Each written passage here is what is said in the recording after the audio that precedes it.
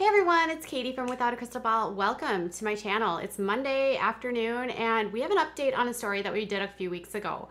I have been working all day on another couple videos that I had just done, actually one where we talked about a little girl named Sophie and then a Duggar pile earlier.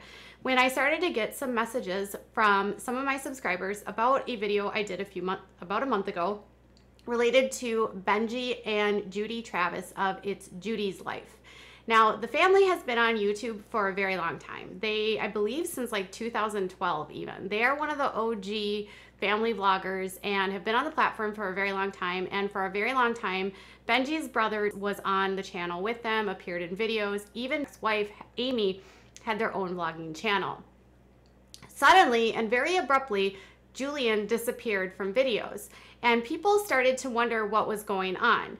They started to notice that questions were being asked about things that Julian may have done to people, and then there was some allegations, an arrest, and time that was spent behind bars. Well, over the last several years, Julian's ex-wife has spoken out about what she experienced in her marriage to Julian, and most recently in December of 2019, Valerie, a nanny and cousin to Benji, spoke out about what Julian Travis did to her. In a series of 3 videos, Valerie shared what happened in her life when she was nannying for Judy and Benji. During that time, she was seen in videos on both Benji and Judy's channels. She nannied for their daughters and she was living with Benji and Julian's sister, Mel. She described something very serious that happened that Julian had done to her, and then he also went on and did it to one of their friends who he was later arrested for that, and he was sentenced to some time behind bars. She eventually went ahead to try to press charges. They ended up dropping her case due to lack of evidence. So there's been a lot of speculation online about why Judy and why Benji haven't said anything, and fans for a very long time have been making comments about how they still have Julian in their lives, that they have ghosted Valerie and Amy, that there has been this big thing that like Julian is being financially supported by them. And in Valerie's video, she did call them out and basically said that they weren't supporting her and she couldn't believe that they were still connected to him. She also alleged that he was getting odd jobs through their cameraman or videographer, and she alleged that they were still connected. Judy actually showed up into one of my live streams and said that that wasn't true and that they had cut ties with him a long time ago. And they also said that they did not support any of his actions and they supported Valerie. Well, then Valerie responded a few days later and she said that they had reached out to her and she had chosen to accept them reaching out. Well, in the last few weeks, Valerie's video has been getting a ton of views. Like it's approaching 100,000 views. In that video, she specifically names Julian Travis, but she does not name Benji and Judy. Well, as more and more people are learning of the story, I'm guessing there's been a lot more energy and heat that's ended up on Judy and Benji's platform. In my opinion, this very much seemed like a very impossible situation for Benji and for Judy to be in. It also seemed like a little bit inconsistent with what Judy's empowerment was of how she stood by all women when there was women in her life that were saying that she didn't stand by them. Valerie was mixed. Initially, she accepted her reaching out, and then later she was over it. And now Benji and Judy, after being silent on this, refusing to comment and do anything, have finally publicly said what's happened. And it's kind of bizarre in a way because Judy posted a thread in her community tab on her channel, and then Benji posted a little gray picture and a statement on his Instagram.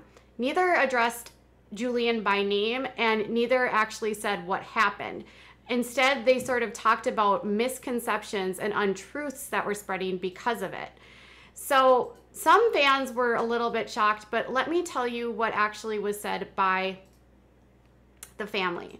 So in Benji's response, which he posted on Instagram, he said, For many years, our family has been dealing with very unfortunate and horrendous actions of an individual that has to do with people very close to us. Though we share our lives very publicly, there are things we do want to keep to ourselves. In fact, we believe that, especially if it is in our own actions, it's something we leave off our platforms. Additionally, our desire to keep this matter private is to respect the privacy of our family and the people who choose to be not in the spotlight of social media. We take this very seriously, considering the influence that we have. Some of the actions related to the matter I refer to above involve SA and people we care deeply about. We know how hard it has been for us to deal with this, so it goes without saying that their pain cannot be put into words. Because of this, we have always been very supportive of their efforts to do what is right in seeking justice, speaking their truth, and pursuing peace in whatever ways that come. We've always been 100% behind their need to share this. So he's obviously referring to Valerie, and Valerie did say in her third video when she was calling them out, sort of, that Benji had been very supportive of her. He had offered to like punch Julian in the face, like jokingly, and told Valerie that he did support her and was truly sorry for what happened. He continued by saying, recently there have been some untrue statements, and because of our choices to not deal with this on social media, misinformation has been spread about our family and our stance on this. Judy and I completely denounce this sort of behavior whatsoever and do not want anyone in our lives that perpetuates these kinds of actions. As a result, the person who is responsible for these actions has not been a part of our lives for a very long time, and we do not support him in any way whatsoever. Lastly, to those who accuse us of not supporting the women from the beginning, we only wanted what was best for their healing. Many times we have been the ones to reach out and have been met with refusal of that support or non-responses, which is understandable considering how difficult this is. We continue to want what's best for them, and we are always just a phone call away. Love is all we have to give, and we hope that this is what you receive from this message. Thank you all for your support and continued respect for our family's wish for privacy. And then he provided the national hotline through RAIN for individuals that needed help. Now, Judy's response was a little bit more, I would say, I think overall, like, Benji's statement is pretty consistent with what Valerie had said, where, you know, he was supportive. She was the one that was pretty clear that it was Benji that had reached out to her. It was Benji that had offered a lot of support, and her primary criticism had always been with Judy. Now, Judy's response on her community tab was a little bit different, and she said, recently it came to our attention that deeply personal, private, and devastating family issues were being aired publicly. When she said aired publicly would mean Valerie's videos that she made about Julian. We have known about these issues that involves SA for some time, and we have not spoken up on social platforms because it was a very complicated matter that we wanted to keep private. We wanted to keep this private in order to protect innocent family members who had and continue to be hurt by the reprehensible actions of one individual. Their pain is, of course, not the same as the victims, but it is a pain nonetheless. Please note that despite what the online rumors say, we do not support this individual in any way, financially or otherwise, and we have not communicated with him for some time now. As parents of 4 young girls, we have zero tolerance for any actions of this. Anyone who is a victim of this and has spoken up about this is an absolute hero. It takes an incredible amount of courage, which I admire and respect. I applaud them for standing up for themselves because it helps others understand that it's not okay and that they're not alone in their struggle. In our circumstances, we reached out and offered support when we found out what happened. We have not blocked, unfollowed, or ghosted any family members or friends from personal contact. In fact, we exchanged friendly messages last year with the family members affected by this individual. We never insinuated that our support is not there. Our outreach and support either was not accepted or we didn't hear back. We understand that they want to move on with their lives and distance themselves from anyone that reminds them of him. The last thing they'd want to do is cause any more pain. This is all we plan to say on this matter at this time. We understand that this is not about us, it's about the women, but we felt it necessary to correct hurtful, damaging untruths about Benji and myself that are being spread online. Thank you for your understanding of this difficult situation, and we ask you that you continue to respect our wishes to keeping dealings with this private. Our hearts and prayers go out to all of these victims, and we urge them to contact the hotline and get help and support that they deserve. So overall, her tone was that, you know, she reached out to them, she's not supporting Julian, that there's no ghosting that's happened. And when I ended up picking up this story, it was after Valerie had posted her first video and she had felt abandoned by them. There was a lot of rumors circulating in all the different gossip boards, like YouTube Mama Drama, Guru Gossip, all the like subreddits, and a lot of people were implying that, you know, Judy and Benji were still connected to Julian, that he was being, you know, helped financially.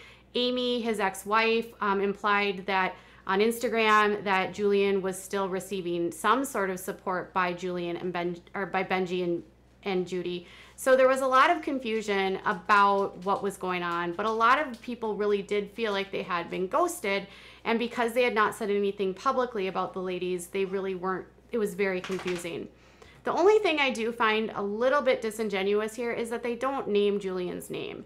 I would say, honestly, if they would have been a little bit more forthright and just said, listen, Julian did these things, we have cut Julian out of our lives, it would have made it so much easier.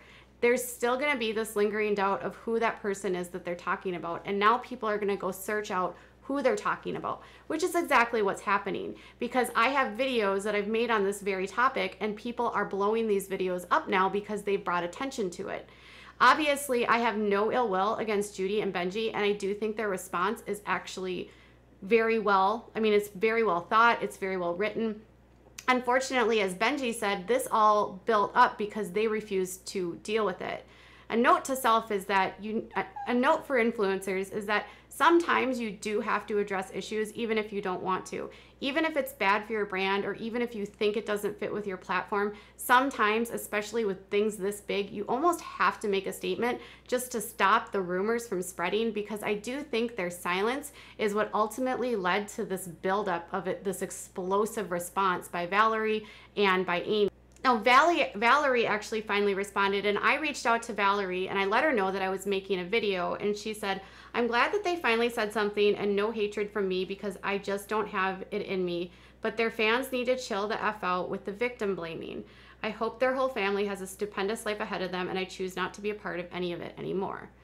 So she wants to move on from it. And then Valerie also shared on her Instagram a comment about, Valerie was getting a lot of heat for, she admitted to using some substances, and people have been sort of blaming her for her part in this, which we should never be doing. But she responded on her Instagram by said, there shouldn't be sides in the cases of SA and ABUSE.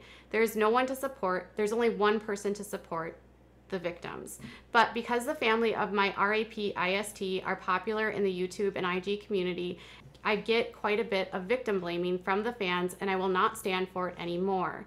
There are not sides to stories. There is the person who gets physically and mentally hurt, and if you don't believe them, then you suck as a human. I will not continue in this BS anymore with YouTube fans who think they are all-knowing. B and J are absolutely fine, and I have no hatred for them, but I choose to not have any part of it in my life anymore because I'm happier with the people in the family who support me. I reached out and I expressed all of my feelings a couple days ago, and that's the end of it. She also responded to one of Judy's claims, where Judy said, recently it came to our attention that deeply personal private information was being aired out publicly, and she said, oh, you mean me speaking publicly about my RAPE? Those are my deeply personal, private, and devastating issues, my choice to speak publicly. Kudos on the amount of passive-aggressive digs you were able to include. So it's not all being met with kindness, but overall, I think everyone might move on. I think that for Valerie and for Amy, this is a healing process, and the fact that it took them this long to acknowledge it created this mess. And I think the fact that they didn't say anything for such a long time is really what led to this buildup. At the end of the day, Judy and Benji are not perfect people. They will make mistakes, and issues like this are incredibly complicated. And when you're not the person that's directly involved, it can be very confusing on how to handle it. And it is not uncommon for people who have gone through this to self-isolate and to refuse help or to not want to talk to the people that remind them of them. So for that part, I do think that partly could have happened here. At the end of the day, all of these people are simply human, and my only criticism here is that they just should have said Julian's name. So I want to know what your thoughts are. Do you agree or disagree with the way that they've handled this? Do you think it's their lack of communication about this topic is really what led to this entire blow up? And do you think this will satisfy and squelch all the rumors online? I, for one, know that these rumors can spread so fast, and I've tried to maintain a very steady hand in the way I've approached this topic, and I will continue to remain relatively neutral here because I understand where Valerie's coming from, but I also understand the position that Benji and Judy are in. If they don't want to talk about it, they shouldn't be forced to say anything, and hopefully everyone can move on. Obviously, if things come up, if more stuff happens, I will continue to update you guys, but for now, that's all I've got. Bye, guys.